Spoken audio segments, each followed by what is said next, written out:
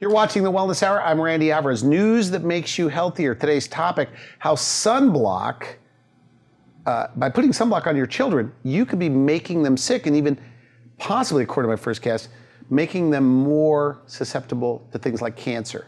With us, we have Dr. Gould. Is that right? You believe that?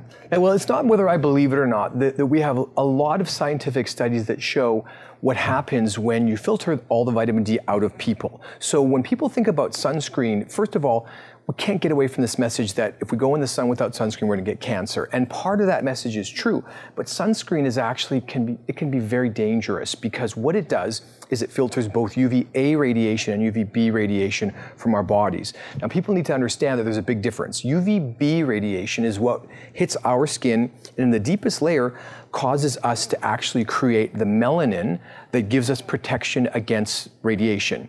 UVA radiation goes further into our bodies and actually causes mutations in our DNA.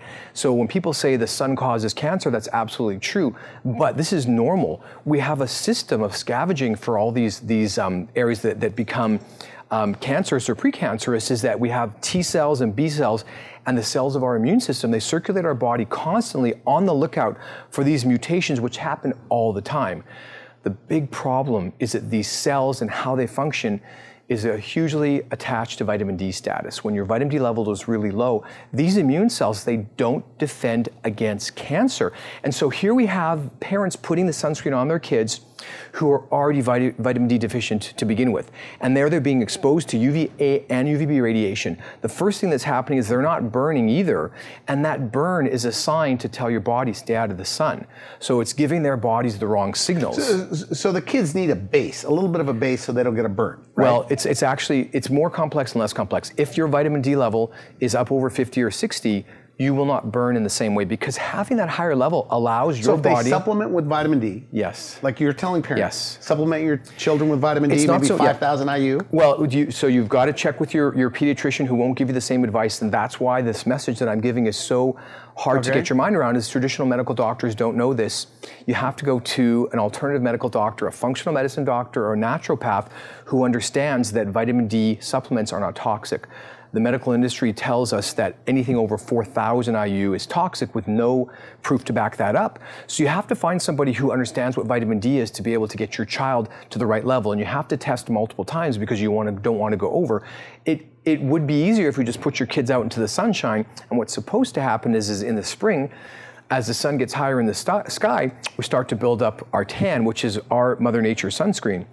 The problem is when you throw somebody outside after being inside all winter, they don't have the ability to filter out that sun, and so many things can go wrong. So the real key is to have a vitamin D level over 50 and to use sunscreen, especially on your face, and to use a hat, and just keep in mind that... So only the areas you don't want to get wrinkled. Sunscreen? Well, you want to put it just depends on the situation. You want to put, basically, we always say put sunscreen on your face because it's most exposed. You don't make that much vitamin D from sun exposure on your face. You really need to have more of your body or torso exposed. What about tanning salons?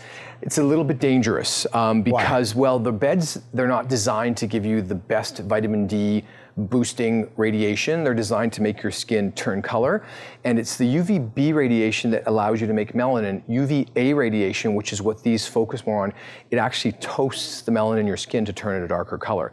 You're still getting that UVA radiation. So there are some sunbeds that are more appropriate for vitamin D, but the movement for vitamin D tanning beds... So you want the high vitamin D beds. I mean, I'm sorry, high vitamin or UVB rays. UVB, yeah, and it's hard to find out because most places don't understand that the difference between UVA and UVB is what's critical in vitamin D production. I'm pretty sure in the future that the tanning places will have specific lower energy UVB beds specifically to raise your vitamin D. Okay, so don't put sunblock on your kids. Only to avoid burns. No.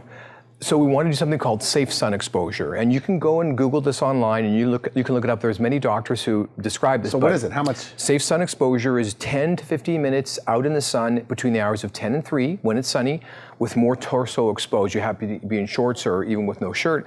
And if you lay on one side, 10, 15 minutes on the other side, just the amount before you start to get pink and burn, you can get 10, 20,000 IU of vitamin D. But again, it's more complicated because There's something else people don't know about is that some of the foods that we eat will restrict the amount of vitamin D we make on our skin. So you may be getting sun exposure. Another total topic. All in your book, covered in your book? Yes, sir. This is all covered in my book. The details of sunscreen and why you should be judicious about using it, but what you need to know about it, the details are in my book, and it's more than I can get across on a short television segment, but you want to know this information. You told me at one point, yes, on another interview, that you've seen that by raising kids' vitamin D levels, sometimes their ADD can go away. Absolutely. Is that right? 100%. You can just Google vitamin D deficiency. The connection. Give me the dummy down version. We have about 45 seconds left. The dummy down connection is high vitamin D is good sleep. Good sleep is proper interaction of all the chemicals that keep us healthy.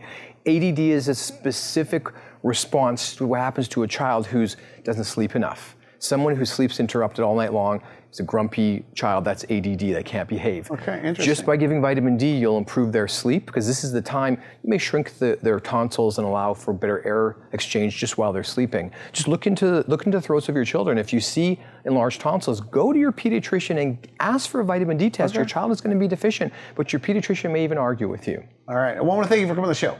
Thank you very much. Hot topic. We'll have you back. Thanks again. You've been watching The Wellness Hour. I'm Randy Alvarez. For now, I wish you good health.